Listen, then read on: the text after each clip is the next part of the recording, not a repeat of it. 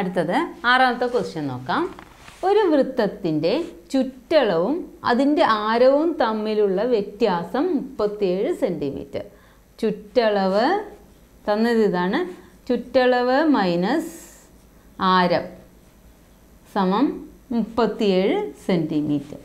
ഇത്ര മാത്രം തന്നിട്ട് ചോദിച്ചത് വൃത്തത്തിൻ്റെ ആരം കാണാനാണ്.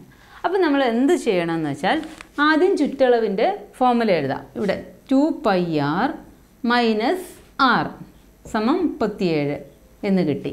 ഇതാണ് നമുക്ക് ഇതിൽ നിന്ന് നമുക്ക് രണ്ടിലും കോമൺ ഫാക്ടർ ആയിട്ടുള്ള ആർ പുറത്തെടുക്കാം. അപ്പോൾ 2π മൈനസ് 1 സമം 37 എന്ന് കിട്ടി. ആർ ഇൻറ്റു 2π മൈനസ് 1 സമം 37. അപ്പോൾ ഇനി ആർ സമം 37/2π മൈനസ് 1 എന്നാണ് ഇവിടെ കിട്ടിയത്. ഇനി ഈ പൈക്ക് വില കൊടുത്തു കഴിഞ്ഞാൽ നമുക്കിതിൻ്റെ ഉത്തരം കിട്ടും. നമുക്ക് നോക്കാം. 37/2 × 22/7 മൈനസ് 1 എന്ന് കിട്ടി. ഇനി ഈ ഛേദത്തിൽ നമുക്ക് LCM എടുത്ത് മാറ്റി എഴുതാം. 37/22 2 × 22 44 മൈനസ് 7/7 എന്നെഴുതാം. ഇപ്പോൾ നമുക്ക് കിട്ടിയത് 37/44. ഈ ഛേദത്തിൻ്റെ LCM എടുത്തിട്ടാണ് നമ്മൾ പുതിയ ഒറ്റ ഛേദമാക്കി മാറ്റി 7. ഇനി നമുക്ക് ഛേദത്തിൻ്റെ ഛേദം അംശത്തിലേക്ക് പോകും. അതാണ് നമ്മളുടെ റൂൾ. x/a/b സമം x × b/a എന്നാണ്. x × b/a. അപ്പോൾ നമ്മൾ ഈ b എന്ന ഛേദത്തിൻ്റെ ഛേദം അംശത്തിലേക്ക് പോകും. അപ്പോൾ നമ്മൾ 37 × 7/44 മൈനസ് 7 എന്ന് വന്നു. ഇനി നമുക്ക് 37 × 7/44 മൈനസ് 7 എന്നത് 37 ആയി. അപ്പോൾ നമുക്ക് ഈ 37 ക്യാൻസൽ ചെയ്താൽ ഉത്തരം 7 സെൻറ്റിമീറ്റർ എന്ന് കിട്ടി. ഇങ്ങനെയാണ് ഈ ആറ് കാണുന്നതിനുള്ള മെത്തേഡ്. അപ്പോൾ നമുക്ക് ഒന്നുകൂടെ നോക്കാം. ചുറ്റളവ് തന്നിട്ടുണ്ട്. ഇതൊരു ക്വസ്റ്റ്യൻ പേപ്പറിലെ ക്വസ്റ്റ്യനാണ്, പഴയ ക്വസ്റ്റ്യൻ പേപ്പറിലെ ക്വസ്റ്റ്യനാണ്. അതുകൊണ്ട് നമുക്ക് പ്രത്യേകം നോക്കാം. ചുറ്റളവ് മൈനസ് ആരം 37 സെൻറ്റിമീറ്റർ. ഈ ചുറ്റളവിൻ്റെ ഫോർമുല നമ്മളിവിടെ കൊടുത്തു. 2πr minus R. എന്നിട്ട് ആർ കോമൺ ഫാക്ടർ ഇതിലും വരുന്ന ആർ കോമൺ ഫാക്ടർ എടുത്തു. ആ ആറ് കണ്ടെത്താൻ വേണ്ടി നമ്മൾ 37/2π മൈനസ് 1. പിന്നെ ഈ 2π ഇതിൽ കാൽക്കുലേഷനാണ്. 2πക്ക് വാല്യൂ കൊടുത്തു. അതിൻ്റെ LCM എടുത്തു. LCM എടുത്തതിൻ്റെ ശേഷം ഛേദത്തിൻ്റെ ഛേദം അംശത്തിലേക്ക് പോയി. അപ്പോൾ രണ്ട് ഭാഗത്തും 37 കിട്ടി. കട്ട് ചെയ്തു. നമുക്ക് 7 സെൻറ്റിമീറ്റർ എന്ന് കിട്ടി. അടുത്തത് ഏഴാമത്തെ ക്വസ്റ്റ്യനാണ്. ക്വസ്റ്റ്യൻ ഇതാണ്. മണിക്കൂറിൽ 11 കിലോമീറ്റർ ശരാശരി വേഗതയുള്ള ഒരാൾ അത് നടക്കുകയാണ്. അപ്പോൾ 11 കിലോമീറ്ററാണ് ശരാശരി വേഗത, ആവറേജ് സ്പീഡ്. ഒരു വൃത്തരൂപത്തിലുള്ള മൈതാനം ഒരു പ്രാവശ്യം വലം വയ്ക്കാൻ 30 മിനിറ്റ് എടുത്തുവെങ്കിൽ മൈതാനത്തിൻ്റെ ആരം എത്ര? അപ്പോൾ മൈതാനം ഒരു വൃത്തരൂപത്തിലാണ്. ആ വൃത്തരൂപത്തിലുള്ള മൈതാനം ചുറ്റും വലം വയ്ക്കാൻ അയാൾ എടുത്തത് 30 മിനിറ്റാണ്. പക്ഷെ അയാളുടെ സ്പീഡാണെങ്കിൽ സ്പീഡ് തന്നിരിക്കുന്നത് 11 കിലോമീറ്റർ ശരാശരി വേഗത. അപ്പോൾ മണിക്കൂറിലാണ് 11 കിലോമീറ്റർ. അപ്പോൾ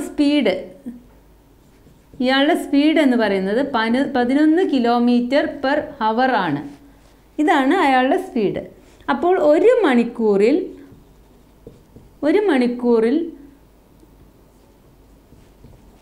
അയാൾ 11 കിലോമീറ്റർ യാത്ര ചെയ്യും, അല്ലെങ്കിൽ നടക്കും. ഇവിടെ നടക്കുകയാണ് ചെയ്യുന്നത്. അപ്പോൾ 11 കിലോമീറ്റർ നടക്കും. ഒരു മണിക്കൂറിൽ അയാൾ 11 കിലോമീറ്റർ നടക്കുമെങ്കിൽ അയാൾ 30 മിനിറ്റിൽ എത്ര കിലോമീറ്റർ ആയിരിക്കും നടക്കുന്നത്?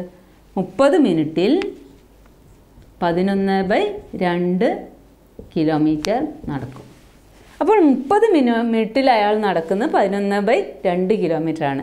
ആ 30 മിനിറ്റ് കൊണ്ടാണ് അയാൾ ഈ വൃത്തത്തിലുള്ള മൈതാനം വലം വയ്ക്കുന്നത്. 30 മിനിറ്റ് കൊണ്ടാണ്. അപ്പോൾ ഈ മൈതാനത്തിൻ്റെ ചുറ്റളവ് സമം 11/2 കിലോമീറ്റർ എന്ന് കിട്ടി. ഇപ്പം നമുക്ക് ചുറ്റളവ് കിട്ടി. നമുക്ക് കാണേണ്ടത് ആരം എത്ര എന്നാണ്. ഇപ്പം നമ്മൾ ചുറ്റളവിൽ എത്തിക്കഴിഞ്ഞു. ഇനി ചുറ്റളവിൽ നിന്ന് നമുക്ക് ആരത്തിലേക്ക് കടക്കാം. ചുറ്റളവ് അതായത് 2πr സമം 11/2 എന്ന് കിട്ടി. 2πr സമം 11/2. അപ്പോൾ നമുക്ക് r ഇവിടെ വെച്ച് 2π അങ്ങോട്ട് കൊണ്ടുപോകാം. 11/2 ഇൻറ്റു 1/2π. ഇതിനെ ഇവിടെ ഗുണിക്കുന്നത് അവിടെ ഹരിക്കുന്നു. ഇങ്ങനെ ഇത് വെച്ച് കഴിഞ്ഞാൽ 11 ഇൻറ്റു 1/2 ഇൻറ്റു 2 ഇൻറ്റു 22/7 എന്ന് കിട്ടി.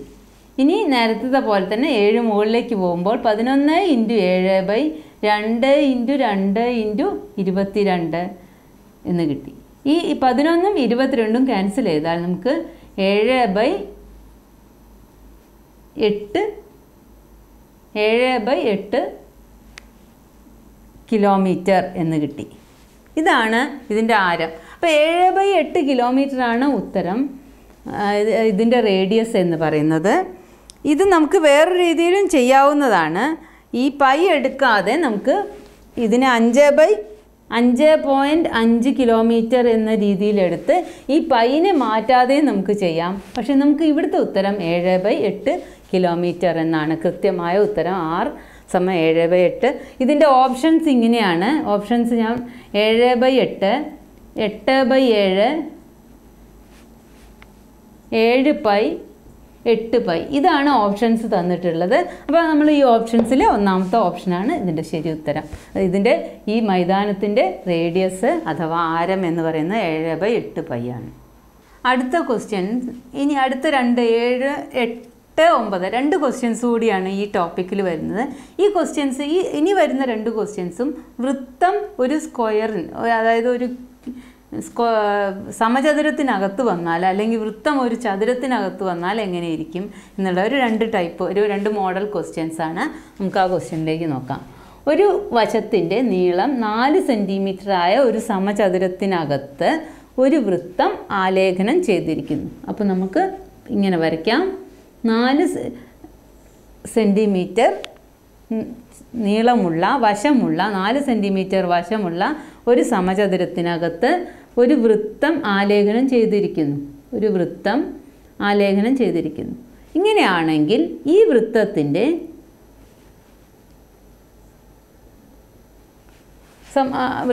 എങ്കിൽ വൃത്തം ഒഴിച്ചുള്ള ഭാഗം അതായത് ഈ പുറത്തുള്ള ഭാഗം ഈ ഭാഗത്തിൻ്റെ വിസ്തീർണം എത്ര എന്നാണ് ചോദ്യം. ഒരു സമചതുരത്തിനകത്ത് ഒരു വൃത്തം ആലേഖനം ചെയ്തിരിക്കുന്നു. ആ വൃത്തം ഒഴിച്ചുള്ള ഭാഗം ഇവിടെ ഷെയ്ഡ് ചെയ്ത് വെച്ചിരിക്കുന്ന ഇങ്ങനെ ലൈൻസ് വരച്ചിരിക്കുന്ന ഈ ഭാഗത്തിൻ്റെ വിസ്തീർണമാണ് ചോദ്യത്തിൽ വരുന്നത്. അപ്പോൾ നമുക്ക് ഇത് കിട്ടാൻ നമ്മൾ ആലോചിച്ച് കഴിഞ്ഞാൽ നമുക്കറിയാം ഈ സമചതുരത്തിൻ്റെ വിസ്തീർണത്തിൽ നിന്ന് വൃത്തത്തിൻ്റെ വിസ്തീർണം മൈനസ് ചെയ്താൽ മതി. അതിന് വൃത്തത്തിൻ്റെ ഡി അതായത് ഡയമീറ്റർ വ്യാസം 4 സെൻറ്റിമീറ്റർ ആണ്. അപ്പോൾ നമുക്ക് r = 2 സെൻറ്റിമീറ്റർ എന്ന് കിട്ടും. കാരണം ഇത് ടോട്ടൽ d = 4 സെൻറ്റിമീറ്റർ ആയതുകൊണ്ട് r = 2 സെൻറ്റിമീറ്റർ എന്ന് കിട്ടി. അപ്പോൾ ഈ ചിത്രത്തിൽ നിന്ന് നമുക്ക് കിട്ടുന്ന ഈ ഷെയ്ഡ് ചെയ്ത ഭാഗത്തിൻ്റെ വിസ്തീർണം എന്ന് പറയുന്നത് സമചതുരത്തിൻ്റെ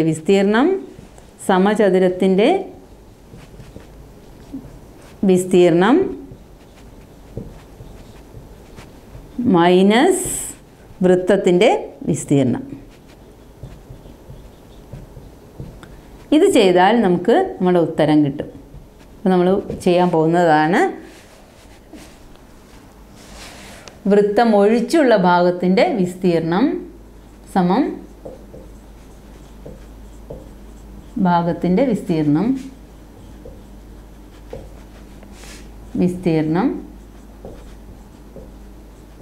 സമം വൃത്തത്തിൻ്റെ സമചതുരത്തിൻ്റെ വിസ്തീർണം അതായത് 4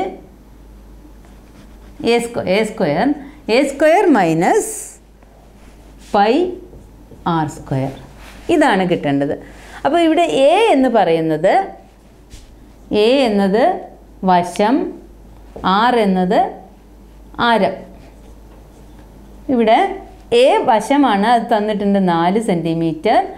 R എന്നത് D/2 സമം 4/2 സമം 2 സെൻറ്റിമീറ്റർ. ഇതെല്ലാം കിട്ടിയ ഇനി നമുക്ക് നേരിട്ട് ചെയ്യാവുന്നതേ ഉള്ളൂ. A സ്ക്വയർ അതായത് 4 square minus pi R square 2 square സമം 16 മൈനസ് 4 പൈ. ഇത്രയും കിട്ടിക്കഴിഞ്ഞിട്ട് നമ്മൾ ഓപ്ഷനിലേക്ക് നോക്കുകയാണ്. ഓപ്ഷനിൽ സി ആണ് 16 മൈനസ് 4 പൈ. അപ്പോൾ നമ്മുടെ ഉത്തരം ഓപ്ഷൻ സി എന്ന് നമുക്ക് എഴുതാൻ പറ്റും. ഇവിടെ ഓപ്ഷനിൽ പൈ ഉള്ളത് കൊണ്ട് നമുക്ക് ഈ പൈനെ ചേഞ്ച് ചെയ്യാനോ അതിനൊന്നും കഷ്ടപ്പെടേണ്ട ആവശ്യമില്ല. നേരെ ഉത്തരം സി എന്ന് കിട്ടി. അപ്പോൾ നമ്മൾ ചെയ്തത് ഇത്രയാണ്. ഈ ഫിഗർ നമ്മൾ ഓർമ്മിക്കുക. അങ്ങനെ ആണെങ്കിൽ ഇത് പെട്ടെന്ന് കിട്ടാവുന്നത്. അടുത്ത ചോദ്യം 16 മീറ്റർ ചുറ്റളവുള്ള ഒരു സമചതുരത്തിൽ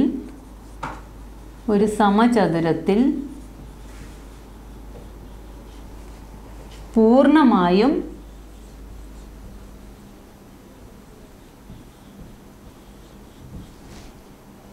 ഉൾക്കൊള്ളുന്ന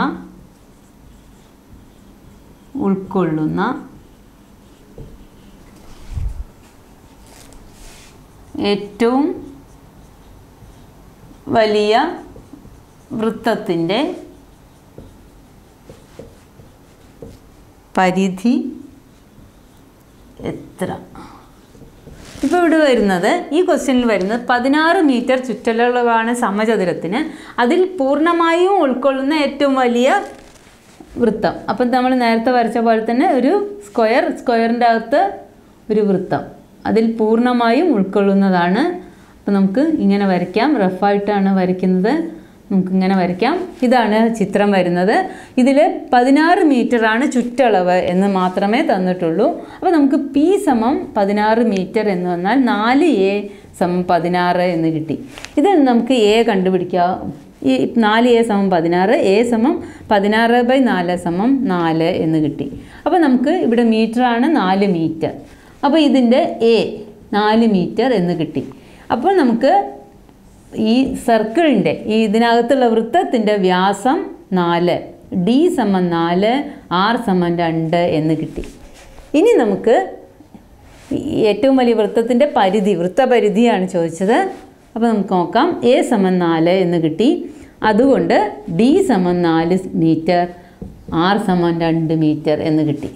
ഇനി വൃത്തത്തിൻ്റെ വൃത്തപരിധി P സമം 2πr. ഇനി ഈ ഫോർമുല ഉപയോഗിച്ചിട്ട് നമുക്ക് നേരിട്ട് ചെയ്യാം. 2π × 2 സമം 4π എന്ന് ഉത്തരം കിട്ടി. അപ്പോൾ വൃത്തപരിധി 4π ആണ്. ഇത് ഓപ്ഷൻസിൽ 4π ഉള്ളതുകൊണ്ട് നമുക്ക് ഇവിടെ നിർത്താം. അപ്പോൾ ഇവിടെ ഇത്രയേ ഉള്ളൂ. ഇതേപോലെ തന്നെ ഈ ചിത്രം വരച്ച് നോക്കിയാൽ നമുക്ക് R കിട്ടും. R കിട്ടിക്കഴിഞ്ഞാൽ നമുക്ക് വൃത്തപരിധിയും കാണാവുന്നതാണ്. ഇനി അടുത്തത് ഒരു ചോദ്യമാണ്. ഈ ചോദ്യത്തിൽ നമ്മൾ എപ്പോഴും നമുക്കൊരു ഡൗട്ട് ഉണ്ടാവും. ഒരു വൃത്തം മാറ്റിയിട്ട് ഒരു സമചതുരമാക്കി, ആ വൃത്തത്തെ രൂപത്തെ മാറ്റി സമചതുരമാക്കി, അല്ലെങ്കിൽ ഒരു സമചതുരത്തെ മാറ്റി വൃത്താകൃതിയിലാക്കി. ഇവിടെ ഒരു ചോദ്യമാണ്. സമചതുരാകൃതിയിലുള്ള ഒരു രൂപത്തിനെ അർദ്ധവൃത്താകൃതിയിലേക്ക് മാറ്റുന്നു. സമചതുരാകൃതിയിലുള്ള ഒരു രൂപത്തിനെ അർദ്ധവൃത്താകൃതിയിലേക്ക് മാറ്റുന്നു. ആ രൂപത്തിനെ മൊത്തം മാറ്റുകയാണ്. അങ്ങനെയാണെങ്കിൽ സമചതുരത്തിൻ്റെ ചുറ്റളവ് 59 സെൻറ്റിമീറ്റർ ആയാൽ പുതിയ രൂപത്തിൻ്റെ ചുറ്റളവ് എത്ര? ഇതിന് നമ്മൾ മനസ്സിലാക്കേണ്ട ഒന്നേ ഉള്ളൂ, ചുറ്റളവ് ഒരിക്കലും മാറുന്നില്ല. അപ്പോൾ ഉത്തരം 51 സെൻറ്റിമീറ്റർ തന്നെയാണ്. ഇതിൻ്റെ ചുറ്റളവ് ഇതിനെ ഇങ്ങോട്ട് മാറ്റുമ്പോൾ ഇതിൻ്റെ ഈ വലിപ്പമൊന്നും നമ്മൾ മാറ്റുന്നില്ല, ചുറ്റളവൊന്നും മാറ്റുന്നില്ല, ഷേപ്പ് മാത്രമാണ് മാറ്റുന്നത്. അർദ്ധവൃത്തമെന്നോ ത്രികോണമെന്നോ ഏത് രൂപത്തിലേക്ക്, ഒരു രൂപത്തിൽ നിന്ന് മറ്റൊരു രൂപത്തിലേക്ക് അതേ സാധനം മാറ്റുമ്പോൾ ചുറ്റളവ് മാറുന്നില്ല.